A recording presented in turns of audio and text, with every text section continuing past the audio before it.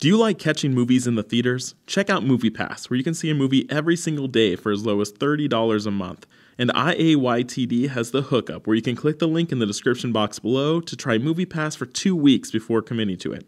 Only available in the United States currently, but check out the website for a full list of participating movie theaters near you. Ho, ho, ho, it's magic, you know. Welcome to this week's What is Wednesday, and welcome to I'm Your Target Demographic. Today we are covering Magic the Gathering. This is a very popular game that a lot of people play, surprisingly more people than you probably think. And so we're going to cover the basic gist of this. What is it about? Why do people play it? So here is Magic in a nutshell.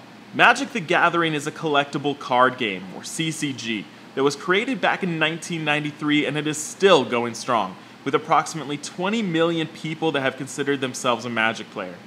Now, collectible card games are pretty popular, but back in 1993, Magic was really the first of its kind. So what does collectible card game mean? Most traditional games, you buy the game and you have everything included, every piece to play with.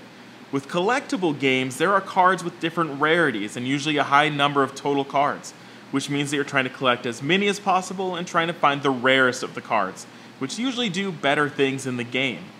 You also get to choose the deck of cards that you play with, made of your best cards that you own, and you play against someone else's deck of cards. Since you're often vying for the best cards, comic shops started to transform into more general hobby shops and began selling individual cards, though usually for really hefty prices. One of the most expensive cards ever sold individually was a card called Black Lotus from back in 1994, which sold on eBay for $27,302 in 2013. You might be thinking, doesn't that mean that people with more money can buy a better deck and therefore do better? And yes, to a certain extent that's true, but there's also a certain amount of luck in any card games where you draw cards randomly. Also, a player with a great strategy but only decent cards could still potentially beat a bad player that bought good cards. It would be difficult, but not impossible. In terms of genre, Magic the Gathering is set in a fantasy world full of monsters and dragons, but it also emphasizes the dawn of technology and as many artifacts and artificial creatures that exist. There have been more than 75 different sets of cards released during its lifetime so far, each one full of unique cards and unique themes. You can buy either starter packs, which are full of the basic cards necessary to play, or you can purchase smaller booster packs, which are completely random and your best chance at finding those rare cards. So what's the game? Basically, all of the cards in the game are made up of one or more of 5 different colors. When you compose your deck, you choose which color, or colors, you want to incorporate and what general strategy you want to employ. Based on the color you have chosen, you also put in cards for that color's land type. For example, you need forest cards in order to play green cards, or you need swamps to play black cards. When you're playing against someone, the risk is that you don't have enough of the right land to play the cards in your hand. So say, for example, you only have 2 swamps.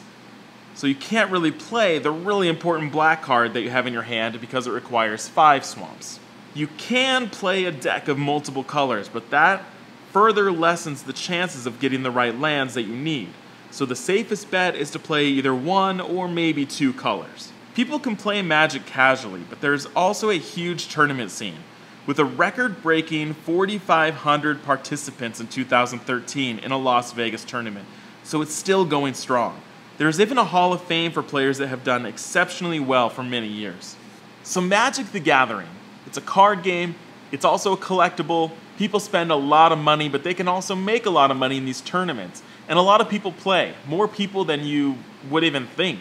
And it's still popular, even though it's been out for 20 years. So that's the basics of Magic the Gathering. Hopefully now you get a little insight into the culture, the world that exists, the people that this is their hobby of choice. So thanks for watching What is Wednesday, and let me know what other little facets of kind of nerd culture do you want to sneak peek into. So tell me in the comments what else you want to see. So that's it for now.